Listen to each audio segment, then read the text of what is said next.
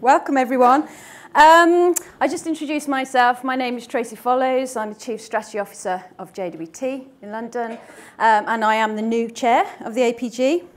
And just before we carry on with that, I just wanted to pay my mark of respect to Craig Maudsley, who I'm sure you all know and was the previous chair of the APG. Unfortunately, he can't be here today because he's at an away day. So I don't know about you, but I personally have visions of him getting stuck on some sort of zip wire in the Brecon Beacons, just because that's very funny. But I just wanted to say he did a fantastic job over the last 2 years of really professionalising the APG and growing the membership and working with Sarah, who I'm sure you all know, the director of the APG. He was very decisive, very unflappable, and he saw us through some quite demanding times, even when he was busy pitching, or he had the Sainsbury's Christmas campaign. I don't know if any of you saw it. A small... you probably didn't notice it, even when he had that on his plate. So he did a fantastic job, and I just wanted to thank him and also say that I'm really looking forward to it. It's for 2 years, and I'm especially looking forward to working with the committee and to Sarah Newman, who is the director of the APG. So quick round of applause for Sarah and Craig for the fantastic job they do. So, on to tonight, Noisy Thinking, and please do make it noisy. We will have a Q&A at the end, and we've got 6 speakers tonight, so it's going to be fast and furious. But before we start, I'd just like to thank Flamingo, who again have agreed to sponsor Noisy Thinking, and you'll be hearing from Andy from Flamingo in a second, but thank you very much. And also to Nate and Google, again for their hospitality, this fantastic venue. Thank you very much. Right. A bit about our speakers for the evening. You may recognise or know or have read something from all of them, but we asked them to give us a little bit of insight into each of them, so hopefully that will help you get to know them a bit better. The first one up is going to be Andy Davidson. He's head of UK practice at Flamingo. And I hadn't met Andy before, so we went onto his LinkedIn site and had a laugh at his profile photo. He goes to work in Lycra and a hard hat. I don't know what that means. Hopefully it's something to do with cycling. But he said, when we asked him, tell us something insightful about yourself, he said, I am proud of my achievements, but often feel that they are dwarfed by those of my younger motor racing superstar brother, leading to feelings of inadequacy. If only there was some sort of public speaking opportunity that could act as a platform to catapult me to similar levels of stardom. Well, be careful what you wish for. So Andy's here tonight. Then Nick Hurst, who you may know, Joint Head of Planning at Dare. I've known Nick for a long time, since we were planners together at Lowe. He started in account management. Don't hold that against him. He moved quite swiftly into the world of account planning, winning APG, IPA, CAN, and even the AdMap Essay Awards. He's just showing off. David Wilding, Head of Planning at PhD in the Media Corner. So David is a media planner extraordinaire. Campaign love him. He's been top planner 2011, number 3 in 2012. What happened, David? I don't know. Anyway, number 2 again in 2013. He's done lots of interesting things in the media world, including advising the Labour Party on common strategy, the 2009 election. Anyway, he says of himself, I live on the south coast. I have 3 amazing children, but I am burdened by a reliance on South West trains and a hereditary affiliation with Wolverhampton Wanderers, both of which you can occasionally find me grumbling about on Twitter. Now, I think there's something really odd going on at the APG, because I'm a Wolves fan, he's a Wolves fan, and so is Craig Maudsley. That tells you more about the APG than you ever wanted to know. Caitlin Ryan, it's fantastic to have Caitlin here. She's one of the busiest women in town. Cafe owner, awards judge, ex-marketing consultant, and responsible for the launch of HMV Direct. She's one of the very best creative directors in London at Karmarama. And she says of herself, I never knowingly say no. This is not always a good thing. So we're very pleased that she said yes tonight. We thank Caitlin for coming because she is incredibly busy. Very grateful.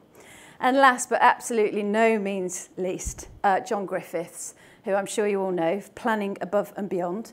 I have the pleasure of helping John write a book at the moment, but even I didn't know some of these extraordinary insights about him. You might know him as a researcher and an all-round planning polymath, but did you know, of course you didn't, that he missed an opportunity to star as an extra in the film Chariots of Fire, just because he never turned up. You haven't explained what happened here. You just said, I missed the opportunity because I never turned up. They wanted me to have straight trousers and I only owned flares at the time. That was why. He has been a sheep farmer and a milkman, not at the same time. And he once interviewed a mother and daughter with a monitor lizard in a cage right behind his head. He says, there were another 50 animals in and around the house. After the interview, their comment was, the lizard must like you. He's tried to attack everyone else who has sat in that chair. We can't attack John. He's lovely. Anyway, thanks to all of them for speaking tonight. And they will, as I say, the format is they will come on and do 10 minutes or less on the question, what is an insight? So I'm going to kick it off and try and answer that extraordinarily difficult question. Have my first slide, please. Right, what is an insight? Well, when we think of insight, gosh, it's a terrible photo, sorry. When we think of insights, we tend to think of them as magical. They have a sense of wonder, wondrous, wonderful, because they seem to, as Bette Davis says here, unlock creativity in some kind of fashion. Is this working, this one? You're nodding. No, that's why.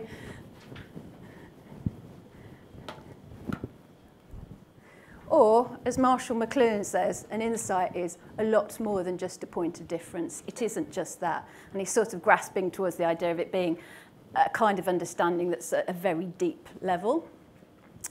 Gosh, without insight, things can be terrible, according to Goethe. There is nothing so terrible as activity without insight. Well, that's particularly true for planners, I guess.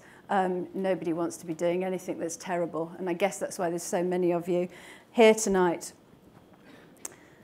But I think what's quite interesting about this question is that it made me think about the sort of codes of communication, if you like, that have contrived to make us think that an insight is some kind of flash of inspiration, that it happens in a nanosecond, that it is some kind of flash, revelation, if you like. And often when we talk about ideas or indeed insights, we see this kind of symbol. But I don't think that's the case. I think an insight is less to do with a revelation and is more to do with a realization. Because actually, I think an insight is a lot slower than that. And I remember Ed Morris saying to me once that when he went around the world and he looked at things and he was looking through the lens of creative insight, that it was like thinking in slow motion. And I think that's probably true. And so I think insights happen or work at a much slower speed. And insight is much more like thinking in slow motion. When you notice something. But that's not the insight. The insight is when you notice that you're noticing something. It's the noticing that you're noticing that is the insight. More of a realization than a revelation. So what is it that we're noticing? We're noticing. Is it something very, very normal, very everyday, very ordinary? Or is it something quite extraordinary? Is that what gets it noticed? Well, actually, I would argue that it's both. And for me, an insight is something that is weird normal. Now, for those of you that know Gilbert and George, you'll know that they talk a lot about weird normal. In fact, when they started out and they were thinking about the artist community, they said that there were a lot of artists who were dressing really weirdly, like so weirdly that they were alienating like 90% of the population, and worse, they couldn't get into restaurants. And they decided that they were going to act so normally, so extremely normally, that actually it became a bit strange. So they talk about, we want to be weird normal. And that's what makes their sort of stuff work, and their work is very insightful. But more than that, they say, we want it to be normal, so normal in fact that it was a bit strange, normal and weird at the same time. That's our secret. So to use their words, they say, it's not good to be weird because all the silly artists are weird. It's not good to be normal because everybody is normal. But to be normal and weird is a very great secret in the mind. So what they're really talking about is, again, unlocking this creativity, using weird normal to unlock creativity. And they get to it here, really. They say, it's very important for us to be normal and weird at the same time because we can have original thought. It makes original thought possible. I think that's very true. So when is weird normal an insight, and why is it such? Well, I think something strikes us when we come across weird normal because our brains kind of try and make sense of it. It's an invitation to interpret, if you like. So we're looking for some kind of meaning. We're trying to unscramble it. We know it's familiar in a kind of way, but it's also unfamiliar. And I think this is what Lewis Carroll really understood incredibly well. I mean, Alice and her adventures, they're not ordinary, are they? They are not just plodding statements or crushingly obvious observations. They're just a series of anomalies that is inviting your brain to unpick it and look for meaning. So how many pieces of string are how long? You know, quite weird normal. Right, so how do you recognise this insight? How do you recognise weird normal? I think, funnily enough, when we come across an insight, not always, but often, a weird normalness or an insight, it makes us laugh. And I think that's what Larry David got absolutely right. Curb Your Enthusiasm is such a nuanced piece of interplay between what is normal and what is weird. And he understands all of the social conventions, but of course his character constantly acts in quite a weird way, even though he understands normality. And I think it's this interplay between normalness and weirdness that makes us laugh, because we laugh at inappropriate things. We laugh when we know that something should be a certain way, it should be normal, but it's not, it's quite weird. So inappropriateness is quite interesting. Same with Seinfeld, actually. I mean, on the face of it, this is a show which is, as you know, about absolutely nothing. But is it about absolutely nothing? Because again, I would say that actually it's more this continuous interplay between weird and normal. These are a bunch of people who are, in a funny sort of way, trying to answer the philosophical question about how should one live. Should one live normally within social conventions, or should one live, like Kramer, completely weirdly? And actually, it's the juxtaposition of the two, the way they bounce off each other, the fact that normal and weirdness exist together, that makes it so funny. So Seinfeld has a little stand-up routine, not from the show, but just on the stand-up routine about Pop-Tarts. I'm sorry, I don't know about you, but I think they are weird normal, right? Well, anybody who grew up in the 70s. He has this little gag, and rather than try and explain it or show you the stand-up, I'm going to show you a film that lets him explain it.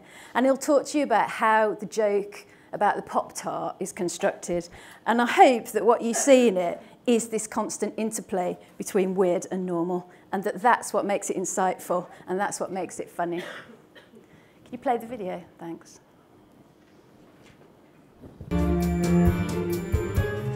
In comedy, what you do is you think of something that you think is funny, and then you go from there. It's a fun thing to say, Pop-Tart. I like the first line to be funny right away. When I was a kid and they invented the Pop-Tart, the back of my head blew right off. And that got the whole thing started, that a specific part of my head blew off. Not just my head, but just the back. It was the 60s and we had toast. We had orange juice that was frozen years in advance that you had to hack away at with a knife to get a couple of drops, and it felt like you were committing a murder before you got on your school bus. Then I talk about shredded wheat, which was like wrapping your lips around a wood chipper. You have breakfast, and then you had to take 2 days off for the scars to heal so you could speak again. You were like chimps in the dirt playing with sticks. What makes that joke is you got chimps, dirt, playing, and sticks. In 7 words, 4 of them are funny. Chimps. Chimps are funny. Then there's the trying to figure out as a kid, how did they know that there would be a need for a frosted fruit-filled heatable rectangle in the same shape as the box it comes in and with the same nutrition as the box it comes in. Then I had to figure out how to end the thing, and that's the hardest part. If you have a long bit, the biggest laugh has to be at the end. It has to be. It can't be in the middle or the beginning. And this was very daunting. Once this Pop-Tart had come into the world, I didn't understand why we were still eating other kinds of food, because this seemed to be definitely the new way. 2 in the packet and 2 slots in the toaster. Why 2? 1's not enough, 3's too many, and they can't go stale because they were never fresh. They can't go stale because they were never fresh. That took a long time, and I know it sounds like nothing, and it is nothing. You know, in my world, the wronger something feels, the righter it is. So to waste this much time on something this stupid that felt good to me. So I just love that, because the wronger something is, the righter it is. It's normal, it's weird at the same time. And he makes the point for me, really, that this sort of weird normal, it doesn't happen in a flash. It's quite a considered, thoughtful thing. And it takes a long time. It takes as long as it takes. And then finally, you know, you hope, if you're lucky, it's the right kind of insight. It engenders a response in someone. With comedy, obviously, you hope that someone will laugh. But that's the way to construct it. So all I would say is that weird normal, look out for it on the way home. It's certainly all around. Thank you very much.